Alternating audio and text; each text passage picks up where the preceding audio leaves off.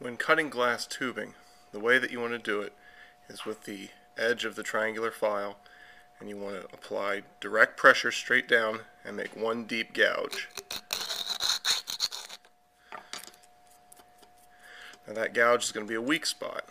Now in order to break the glass tubing, hold the gouge that you just made away from yourself, put your thumbs behind it, and apply light pressure like you're breaking a pencil. And what you get is a fairly clean edge, but that edge is very sharp. And if you compare it with this piece, you may be able to see that the piece we just cut has a sharp edge to it, whereas this one, which has been fire polished, is more rounded off. So the next step is to fire polish. When you fire polish the end of your cut glass tubing, you want to hold it on a 45-degree angle at the hottest part of the flame, which is the tip of the inner blue cone.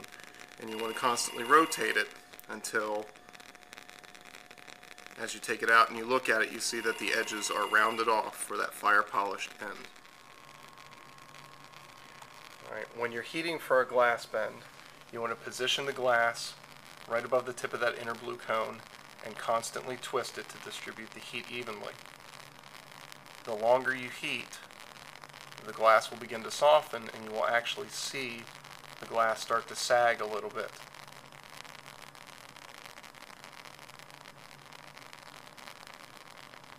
When you first start to notice that sagging, heat it a little bit longer. And then if you take it out of the heat and you can actually let gravity do the bend for you. And then when you're ready to let it cool, just set it down on an insulating pad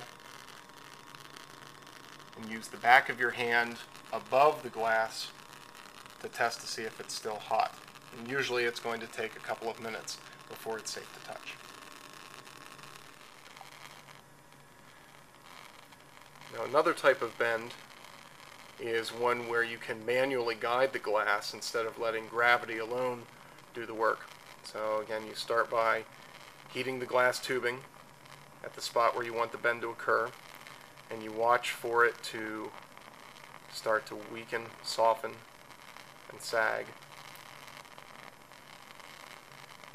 And when you see that starting to happen, then you can take the tongs in one hand and you can guide the bend into the proper orientation. And you can also let gravity do some of the work as well. Alright, and then a few seconds outside of the flame in the cool air, it will harden sufficiently. And again, set it on the insulating pad to cool until it's safe to touch.